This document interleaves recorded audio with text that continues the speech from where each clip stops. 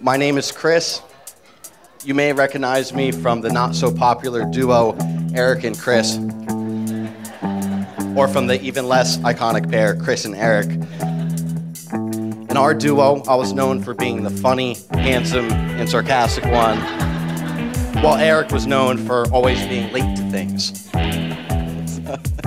It's common knowledge within our friend group that you need to give a 1 to 4 hour buffer for when to expect Erik to arrive. In fact, I'm sure most of you were as surprised as I was about Erik being on time today, so let's give him a big round of applause for that. Thanks, Erik.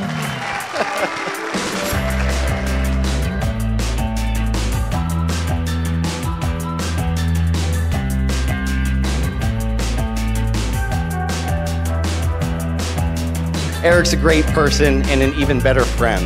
He's dedicated, funny, and loyal. He can make anyone crack a smile. But with all his positive attributes comes a few minor flaws, and since those are funny, I'll mention those. Erik cannot answer a question straightforward the first time he's asked. Another stick about Erik is that he tends to skimp out on the details when it comes to making plans. For example, if you would give me the dates for vacation and say, we're leaving on Saturday today, I could ask, what time are we leaving on Saturday? Where he would reply, well, Saturday. After getting to know Amanda over the years, it's obvious why her and Erik make such a perfect couple. Amanda is loving, selfless, down to earth, understanding, but Erik's gotten better with the details. He really has.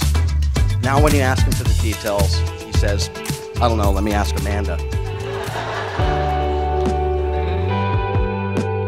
Okay, now to begin, Amanda. I don't know if you remember, but when we were kids, one of my favorite things to think of about our childhood is that we used to like to make up little games. I don't know if you remember, but one of Amanda's favorite games to play was school. And yeah, maybe some of you guessed it. So technically, I was her first student. And you know what? She has never stopped teaching me. So. And then, of course, Erik, you came along. And when Erik came along, I was very curious about you because you made my sister very happy. I was like, okay, let's give this guy a chance. And you know, little did I know that he would become like a brother to me very quickly.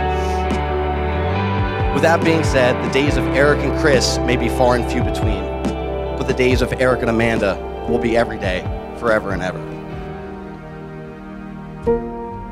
Dearly beloved, you have come together here before a minister of the church and in the presence of the community, so that your intention to enter into marriage may be strengthened by the Lord with the sacred seal, and your love be enriched with his blessing, so that you may have the strength to be faithful to each other forever, and to assume all the responsibilities of married life. And so in the presence of the church, I ask you to state your intentions. Amanda and Erik, have you come here freely and wholeheartedly? Answer, I have. I have. Are you prepared as you follow the path of marriage to love and honor each other for as long as you both shall live? Answer, I am. I am. I am. And are prepared to accept children lovingly from God and to bring them up according to the law of Christ and his church?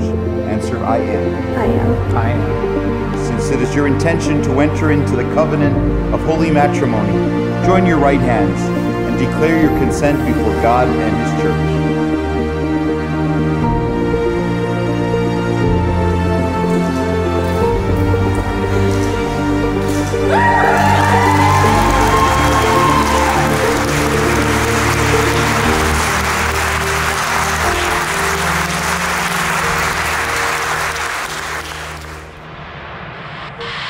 Taking it to the top.